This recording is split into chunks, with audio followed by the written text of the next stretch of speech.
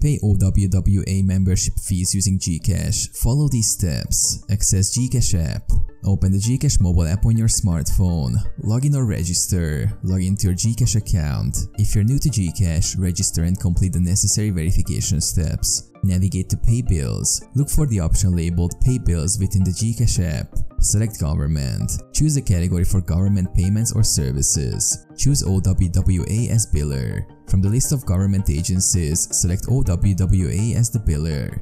Enter OWWA account details. Input your OWWA account information, membership number, and the required payment amount.